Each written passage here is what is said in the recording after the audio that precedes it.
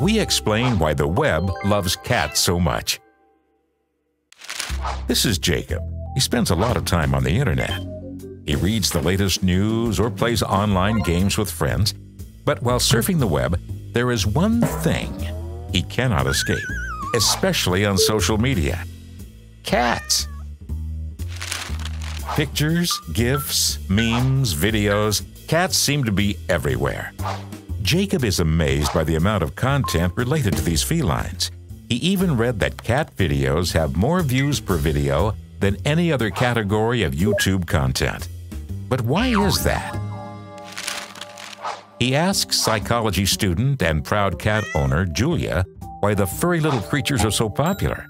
Julia explains that virality often depends on emotionally compelling content.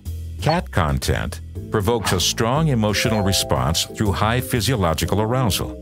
People tend to share positive content more than negative or sad content, which provokes low arousal emotions. Furthermore, cats are the perfect canvas for human projection. We do not fully understand their odd behavior and find them fascinating. And sometimes we see a bit of our own behavior in them. A rather obvious reason is that cats are simply cute and entertaining. With their highly emotive and expressive faces, they're the perfect distraction from our busy lives. You don't need any explanation or knowledge to understand the humor animals provide. Funny cat videos also help people feel less anxiety, sadness, and annoyance. Who could stay upset watching a little kitten chasing its own tail? Jacob understands Julia's points, but there are plenty of other cute animals. Also, he often finds that dogs are much nicer than cats. What makes cats so special?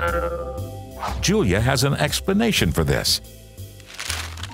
The internet lives for weird things as people seek out the strange.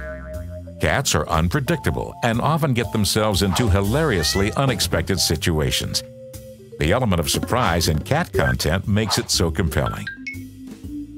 So why aren't dogs ruling the web? It's easy. They seem too eager to please us. Dogs have been domesticated for some time and so can interact comfortably with humans.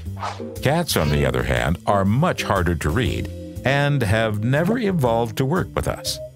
Their unpredictable and seemingly arrogant behavior makes them so interesting. Jacob finally understands the fuss about cats on the World Wide Web. Not everyone who likes or shares cat content is a crazy cat person. Cats are just hard to resist. Already owning the internet, and with one more cat skeptic convinced, cats are one step closer to world domination.